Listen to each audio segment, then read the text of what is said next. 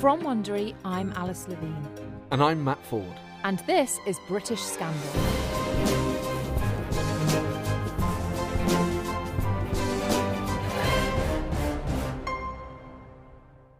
Well, we've survived the story of Diana Moseley.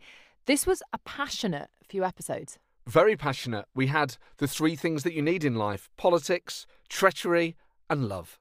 And some other terrible stuff too. And I'm going to put it out there, some of the best names I think we've ever had in a British Scandal series. This actually sounds like a new Pixar film. Bar Bar Bobo, Decker and Honks. What do you think of Diana Moseley now? Obviously not a fan of her politics or her failure to renounce it, but you can't help but be fascinated by people who are totally seduced by stuff like that, see the horrors of it, and don't reach the rational conclusion that the rest of us would. Absolutely, and we're not the only ones to be fascinated by that. We have a guest today to help us get our heads around the enigma that is Diana Moseley. Our guest is a historian specialising in aristocratic women. She's an expert on the Mitford sisters and author of Mrs. Guinness, The Rise and Fall of Diana Mitford. Lyndsy Spence joins us next.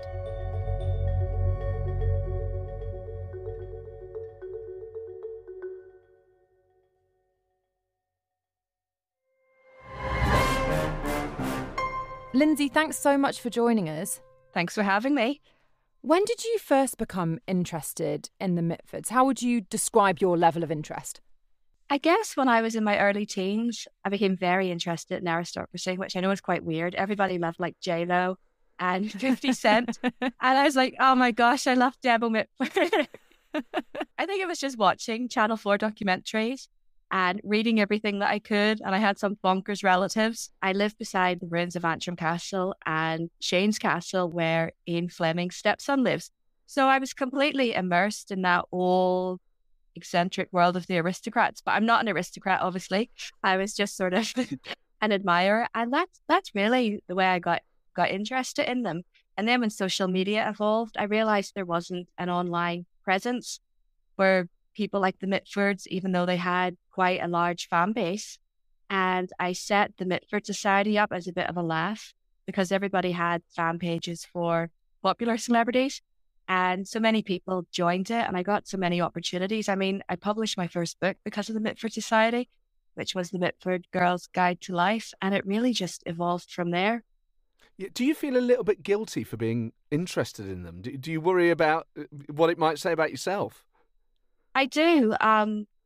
When I went off and wrote other books like on Maria Callas, Vivian Leigh and other people, I started to really reassess, is this a good thing? Because although they're funny and they're absolutely daft, there is that sense that, yeah, two of them were Nazi sympathizers, and I don't condone that at all. I don't think that's a good thing. But obviously, when you are researching these women and making a living from them, you have to take the bad with the good. But I don't think that's a fun part of the story at all. I think it's quite a serious part. And you know, it's good that we do address that and sort of mention that, because a lot of people just say, oh, the Mitfords, aren't they wonderful? And completely gloss over that period of the 1930s. And I guess that's true of anybody who's interested in complicated, difficult, troubling moments in history. If that's something that fascinates you, that's obviously not always going to be a positive experience as you dive into it. It's not. And when I say I try to understand what motivated Diana, sometimes I feel like, well, maybe I shouldn't say that, because when you want to understand somebody, it seems like a positive thing. And I don't want to seem like I'm excusing what she did or trying to empathize with it. It's very complicated. But of course, real history is complicated. So it is very uncomfortable, whatever subject you delve into or time period, because you're going to find things that don't resonate with your values or today's values. So let's go back and understand their childhood. Can you describe the Mitford household as the girls were growing up? Yeah, in my opinion, I think the girls were completely feral. They lived in the rural countryside. They didn't go to school. They were left to their own devices. Decca and Nancy would accuse their mother of total neglect. I think their genetics plays a part in their eccentricities. They had a step-great-grandmother who raised their maternal grandfather, and she was absolutely nuts. She was a spiritualist, and during the unification of Italy, she went to the opera wearing the Italian tricolour, and she claimed that the Prime Minister levitated in her presence. And then their maternal grandfather was mad as well. He used to go off on these long voyages at sea, and he absolutely took no provisions, no precautions. And on one occasion, he had to slaughter a dolphin to feed his children, one being the Mitford's mother. And he would talk in like a pirate dialect, and he just absolutely nuts. And when you look at the girls and their single-mindedness and the way they felt so confident to freely express themselves and express all of her opinions on things, I think it really came from the gene pool, but also, I guess, just having no guidance growing up and being allowed to do whatever you want. And that upper class thing as well, that you're not going to get in trouble and you're not going to be reprimanded because everybody in your presence is doing whatever they want as well without consequences. Were the Mitfords very affluent? They were and they weren't. Of course, being part of the aristocracy, they were quite minor aristocrats. And just to pick up on that idea that when you come from an unconventional family, shall we say, and there are a lot of siblings, that you're kind of pushed together by being from this very unusual situation. Did it mean they were very close when they were growing up? They were extremely close growing up. And of course, there's quite a large gap between Nancy and Debo. I think it's like 17 years. So you had the first group, and then you had the second group. And of course, the younger ones wanted to be like the older ones, and the older ones were wanting to leave home and run away. And Diana Mitford, growing up, her absolute fantasy when she was a teenager was to be kidnapped. She used to say, well, if I walk along a country road, somebody in a fast car will pull me in and kidnap me and ship me to Argentina. Aren't kids cute? Very cute. And Nancy wished that her parents were on the Titanic. They were supposed to go on the Titanic, and they had a change of plan at the last moment. And Nancy used to say, gosh, I wish Mom and Farv, as she called them, were on the Titanic, because then they would be dead and I would be in charge. So, nice kids. Can you give us a one-line description for each of the sisters? Yes, so you have Nancy. She was an author, and she was a very, very bitter individual, but she turned that bitterness into wit and became really famous and rich for it because she turned that into her novels. You have Pamela, who was essentially a farmer and uncomplicated, but she became a later in life lesbian, which the sisters thought was absolutely bonkers. But of course, today that's quite accepted. You have Diana, who, when she was born, she was so beautiful. Her nurse said, well, she can't live too long.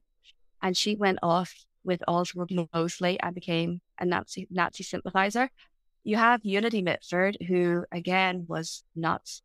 And she ran away to Germany and stalked Hitler and became a Nazi. And then you have Jessica, aka Decca.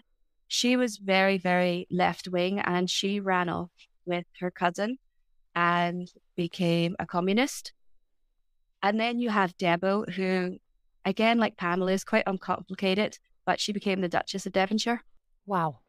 I mean, Christmases would have been a lot. Well, there's something for everybody, I think, in the sisters. You know, people tend to focus either on Nancy or the appalling behaviour of Diana and Unity, but within the six of them, I think there's something that you can find that you like or admire. Who's your flavour, Lyndsy? I quite like Nancy. I think she would be a good laugh if she liked you, I guess. And your least favourite? I would have to say probably Unity. Why? Well, when I read their letters, Unity is just so appalling. She says, well, we sat with Hitler and we discussed what was going to happen to the Jews. And she knows exactly what's going on and what's going to happen and what the intentions are. And she doesn't have any empathy. She doesn't question it. And she thinks it's all a joke. So that doesn't really sit well with me. When you say she thought it was all a joke, does that mean she didn't think it was really happening? I think she thought it was going to happen, or it was happening, but she thought it was all sort of just fun. It was fun to torture people and fun to make people suffer. And where do you think that instinct comes from? I think she was born with it. When the sisters reflect it in their later life, they said, she was completely lawless. There was no working with Unity. Unity was always doing stupid things. I think it was in her, but I think going to Germany and went in her letters when she describes the pageantry of the rallies and Hitler's manners, if you could imagine that, feeling important and at the center of things. When she was a child, people just thought she was stupid and she used to hide under the dining room table. And then getting over to Germany and being at the center of things, I think that's what really triggered her to go for it completely.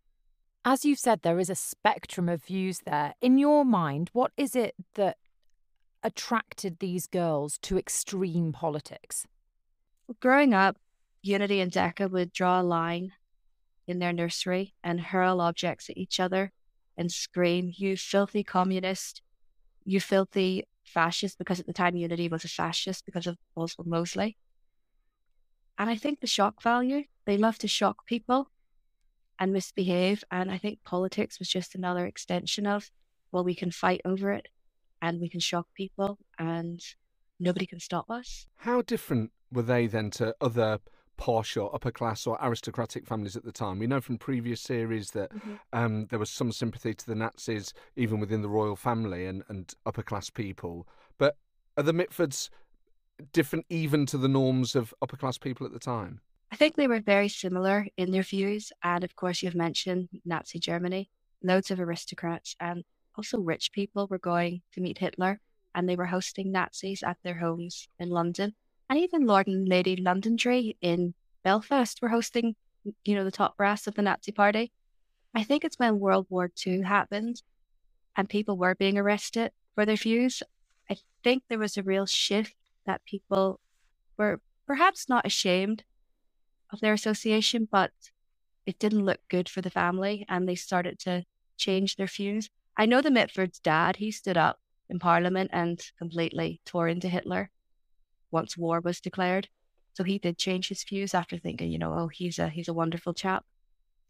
But they weren't very different in that they thought they could do what they wanted and see who they wanted. And, you have to realize at the time as well, people were very anti-Semitic, not just the aristocrats, but working class people too. There was just this common attitude against foreign people and different people. Of course, the Mitfords took it to a different level. And I hope I can mention, I forgot to say that when Diana was a teenager, she used to go to Winston Churchill's country home. Clementine Churchill was her cousin. And she met Professor Lindemann, who was saying all of these pro-Nazi things before Hitler adopted those views, the Aryan race is superior, and just had these really abhorrent opinions on disabled people and Jews. And Diana was a teenager and very, very impressionable. She thought, oh my gosh, here's somebody with all the answers. So I think she was influenced from about the age of 15 before she really went with it.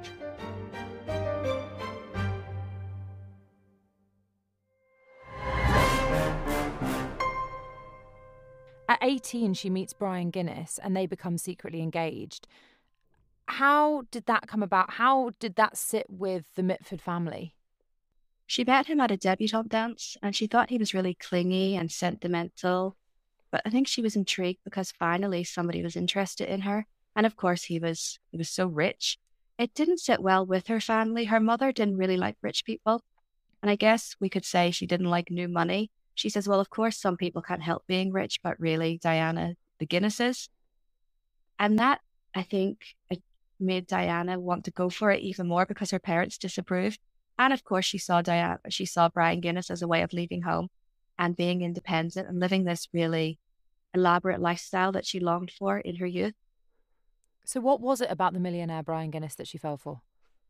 I guess freedom. Yeah. And that he worshipped her. He wasn't going to be too complicated. And then she found that quite suffocating in the end because he didn't want to go to work. He wanted to write poetry and admire her and worship her. And she was like, oh my gosh, just go away. Do you think she was in love with him? I think she loved what he could give her at the beginning. But no, I think if she had have been in love with him, she would have stayed with him. But she did say she was quite fond of him. And you can imagine if you grew up somewhere where your parents basically were absent, if you've suddenly got a partner who's incredibly close and present, that could prove very claustrophobic. Yes, and all she wanted to do was go to parties in the theatre and have fun. And he was like, can we stay at home? I want you all to myself. And his poems are very touching, but also I can see her point.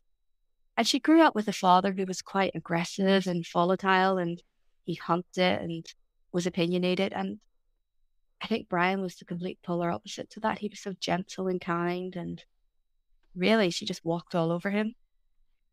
Would he have changed her life, not just in a kind of financial way, but was he introducing her to new things and new circles of people, a completely different lifestyle? He had the money to introduce her to those circles, but I think it was her sister Nancy who introduced her to the bright young things, because Nancy was of that generation and she was associating with, novelists and artists. So it was really Nancy that brought her into that circle, but Brian's money enabled her to be sort of the queen of that circle. Tell us about the bright young things then. How would you define it, and what did this group mean to Diana? They were the young people whose brothers and fathers had been killed during World War One, and when they came of age in the early 1920s, they were just determined to have fun at all costs because of the tragedy that was World War One. And they were really childish in their behaviour. They liked to do treasure hunts and do pranks and race through London in their motor cars and just cause havoc. And Diana thought that was very appealing and wanted to be part of it. She was young, but she was very, she was vocal, wasn't she? Yes, and it coincided with the economic crash and the Labour government. And as much as Diana was going to the theatre and loving it, I think she became sick of it, because she said she would step out of a theatre and see a homeless person sleeping in the doorway, usually an ex-serviceman. And that really started to play on her mind. And she thought back to Professor Lindemann and all of those feelings she had as a young girl. And she felt like the current government was completely hopeless and a shambles.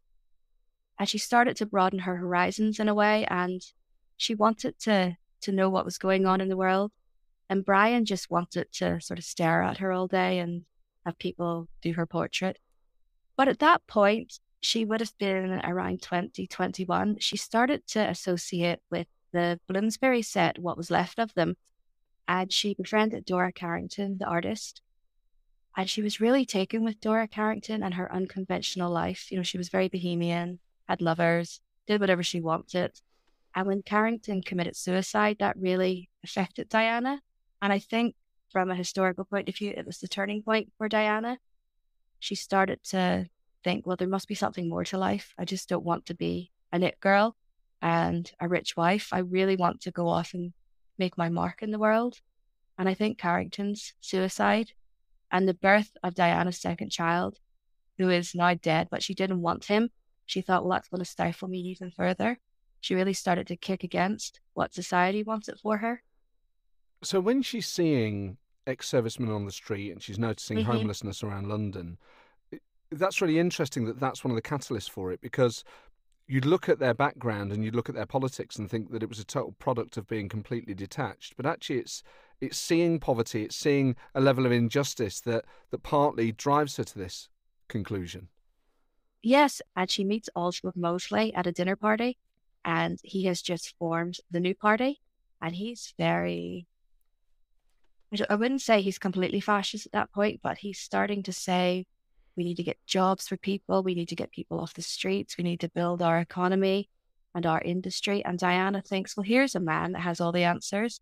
And if she fell for him, she thought he could solve all of society's problems. And in Diana, of course, he had a captive audience. She was a young woman, probably quite naive. And that's really what introduced her to Mosley and vice versa. Why do you think... I mean, she's not the first person to fall for that sort of act, and she won't be the last.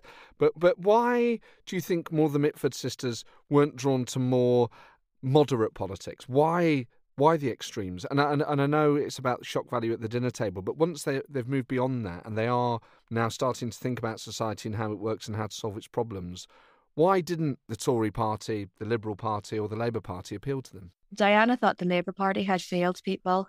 She wasn't too keen on the Liberals either. She despised the Church of England. She said it was the fault of all evil. And these were views she had as a young girl in terms of organised religion, politics. And I think also growing up in the countryside, they were so bored. In Nancy's novels, she writes of just this boredom that they had, and they hated anything mediocre. They didn't like anything halfway. It was all or nothing.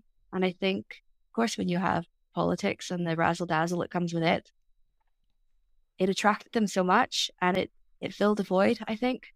As we understand it, she wasn't the only one that took to Oswald Mosley and found him intoxicating. I mean, she was infatuated, it sounds like. What was it about him and his way that was so electric? Well, he was very tall and dark, and in those days he would have been considered very, very handsome. He was very nice with the women, very good manners, but also very rough in his approach when he was speaking of politics and of society. He didn't hold back. He wasn't censored. He appealed to her so much. And like you said, other women, even Doris Delevingne, she used to go to his rallies because she thought it was a bit of a laugh to go and watch him.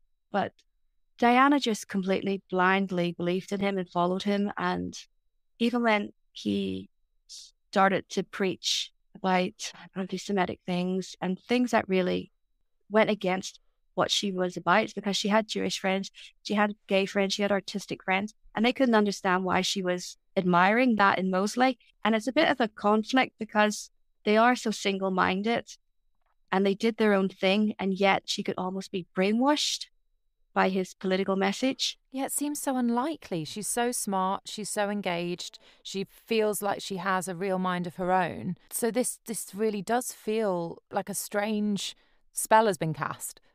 Yes, and I think it's because she left her husband, and that was just really, really scandalous back then. You know, she's the mother of 2 young children. She has a lovely husband, a lovely home, all of this money, and she leaves him to set herself up as Mosley's mistress. So she really gets cast out of society in a way. She becomes the black sheep. She quite enjoys this, that, you know, for once she's doing something and causing a proper reaction. Do you think if Mosley had been a communist and had spoken about hard left politics with the same vigour, she'd have followed him down that path instead? That's a good question. I think if he appealed to something in her mind, so perhaps yes, because if she loved him so much and had that belief in him, she would have followed him wherever he was going to go. Other than her being an unquestioning, adoring acolyte, what did Oswald like about Diana? I think he liked that finally he had somebody who thought he was just completely wonderful, didn't question him, and was listening to him. A lot of people, as time progressed, just thought he was a bit of a joke. So he had somebody that he could completely influence. And at this point as well, Diana is going to Germany to visit Unity, and Unity has introduced her to Hitler.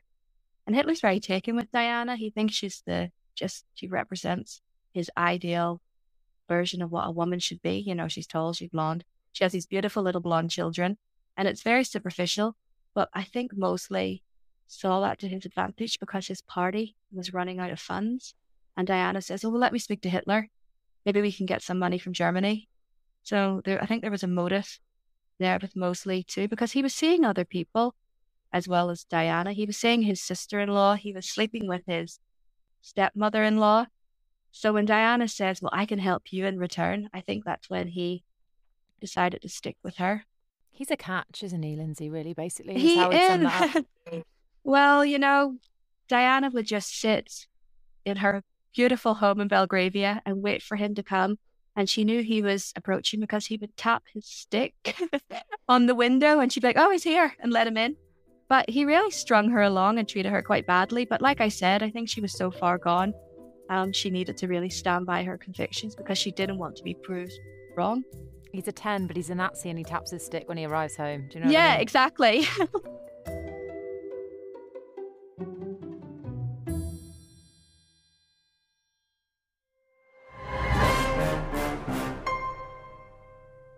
Let's talk about their time in Germany.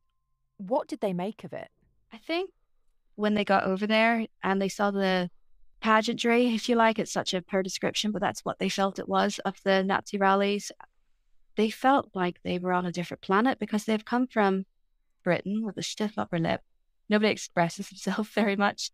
And they see Hitler really going nuts on the podium and everybody's believing in his message. Well, everybody who's there, and the military displays.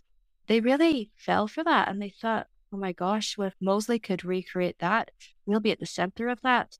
And also it's quite superficial, but Diana said what she loved most about Germany was they had central heating. So she moved over there for like 6 months and I guess she enjoyed being warm. She becomes very, very close with Magda Goebbels Joseph Goebbels doesn't like her. He just always refers to her as Mrs. Guinness. But I think she finds a place where she's accepted and she can discuss politics and people admire her intellect. And I think when you're in your early 20s and people just think you like to party and you're a bit shallow, yeah, I think that would entice you to keep going back to that circle. Nazi Germany sounds terrifying to most of us. Do you think they were ever scared? I don't think they were ever scared, but they certainly thrived on the danger of it. Because in the letters, Unity writes of being caught up in fights in the street and somebody hits her and she's completely intoxicated by it. She's energized. Because anybody else would think, even Irene Ravensdale, Mosley's sister-in-law, when she went over in 1936, she was completely appalled. She thought it was disgusting, it was horrendous and so violent, and everybody was brainwashed. She got away from it, but Diana and Unity loved that. And I think they love that essence of somebody's in control and we're part of that team, we're part of that circle, and they're forcing people to conform. And it's almost like being with the puppet master and you can make people do whatever you want. And that really appealed to Unity especially. And I suppose because she was rejected by her own peers in England. So it sounds like Unity was in her element. What ultimately happened there? It's extremely tragic. It is. She went over to study art and she became absolutely enthralled with the Nazi Party. She stalked Hitler. She managed to meet him in a restaurant. He thought she was just absolutely nuts and funny and was obviously intrigued by her connection to Churchill. That's really the simplest way to describe the opening for Unity to join in with the Nazis. But you're right, there is a sense of tragedy because nobody is telling her, don't do that, it's bad, you're going to get in trouble. She completely goes for it. She's completely aware of the final solution and what the plans are for the Jews, and not only the Jews, but, gay people, Catholics, disabled people. She thinks that's completely fine, And she gets so far gone that when the whispers of war happen, she tells her family, if we go to war, I'm going to kill myself. And they don't take her very seriously because she is very extreme and dramatic and says crazy things. But when war was declared in September 1939, Unity did attempt to commit suicide and she failed.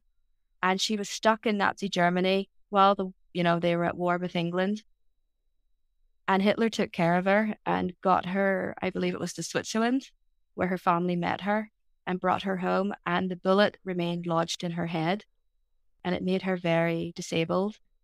And she had, I think, the intellect of like a 7-year-old after it. Her mother had to take care of her. Of course, people in the UK are seeing her as an enemy. They can't understand why strings were pulled to bring her home. I think that's quite topical today with what's going on with these girls that go abroad to join ISIS. But Unity got home. And a few years after that, the bullets became infected and she more or less died because of sepsis. Do you think Diana blamed herself for Unity's situation? No, Diana didn't take any responsibility for that, but Decca certainly thought it was Diana's fault. She felt Diana had influenced her to behave in a very extreme way because of Mosley. It's hard not to think of them as young girls who made up a secret language together and played games and were in this bright young things group of people playing pranks who've kind of got swept up in extreme politics with people who are much older and know better. But is that sort of excusing them? Is that sort of giving them a leniency that they don't deserve? I don't think we can excuse them because they knew what was going to happen. When Diana was released from prison, she would have seen the newsreels like everybody else of, the liberation of the death camps. She would have watched that footage. And even as an older woman on TV, she still says, well, it didn't happen when I was there and Hitler was very friendly to me and good to me. I got married with him as a witness. I can't really say anything bad about him. So to me, that's completely disgusting. She could have changed her mind and she could have almost, I don't know if redemption's a proper word, but she could have said that it was wrong and it was bad, but she refused to. What effect do you think Diana's time in prison had on her?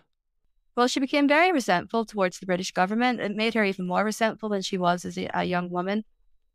She thought it was unjust. It took her away from her newborn son, and she didn't see why she should have been arrested. And after the war, she moved to the Republic of Ireland, and then she went on to France, and she held that hatred for the British government always. It did the opposite. She didn't use it to reflect or think, well, maybe I did do a bad thing. She just kept thinking that she was the victim. And how was she treated in prison? Did she get special treatment that perhaps prisoners of a lower income and class wouldn't have got? Well, when she was in Holloway, she was in a cell and she was malnourished and freezing and suffering through the Blitz. So she was the same as every other prisoner in that respect. But as time progressed, she managed to get a fur coat. She got shopping delivered from Harrods. She was allowed visitors. Churchill pulled strings that she could have a bath whenever she wanted. And remember, there was a shortage of water. And she was eventually moved to like a building, and Mosley was allowed to join her. And they were able to garden and grow strawberries and sunbathe. And that didn't sit well with the British public. In fact, when the bus driver went past Holloway, he would say, "Lady Mosley, sweet." And her mother was her mother was so embarrassed because her mother would have been on the bus going to visit her. That's absurd, isn't it? Those trimmings and that special treatment. I just can't imagine what other inmates would have thought of this sort of VIP velvet roped area. Well, it was odd because Mosley joined her, and it's an all-women's prison, and he would go out and take off his shirt and stretch and exercise, and all of the women sort of rushed to the windows. So I think it worked in their favour because they were almost like celebrities in the prison. So people can understand, who would Diana be now? Who is she comparable to? I don't know. I honestly don't know, because we see young girls being influenced and running off to join ISIS. I honestly don't know who she would be compared to, because I think we still discuss her today because what she did is so bizarre and horrible and strange. And even today, as a historian and her biographer, I can never really get to the bottom of it. So the conversation around, I think, Diana and unity and people like that is always evolving, because politics is always evolving and attitudes are always evolving. But of course, today with very extreme politics, I think she would have been at the centre of it. In 1989, Diana was on Radio 4's Desert Island Discs. It remains to this day one of the most controversial episodes of the show ever broadcast. How many times have you heard it, and did it surprise you? I've heard it a few times. When I went in the first time, I was a bit more surprised by her music choices, because it starts off in a very weird way with, she talks about, I'm quite deaf and I can only hear strings and all of these mad eccentric things. And then, they ask her the difficult questions. And again, she's, Hitler was very, very kind to me. And that's not the man that I knew.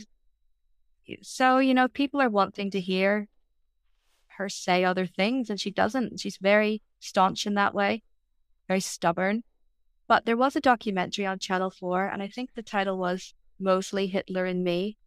And she's very old in it. And they do ask her, do you regret it? Of course, she's not going to say, yes, I regret it. But in her own way, she says, well, if I could go back and know the impact it had on my children, of course, I would never have gone to Nazi Germany. So I wondered if that was her way of saying he was wrong, or was she just thinking of herself? It's been a bit of a struggle on my image. Maybe I wouldn't have done that. So she's so hard to read. Do you think there's an element of pride as well, that she just couldn't admit she was wrong? Oh, definitely. I think so, yes. If you met Diana Mosley and you could ask her one question, what would it be? I guess I would just want to ask her why she couldn't see the ugliness in a cause that she believed in and do the right thing and the moral thing and admit that it was an atrocious ideology that she was believing in. I guess that's what I would want to ask her. I wouldn't expect her to answer me, but as her biographer, I'm somebody who's observing history. That's what I would want to know.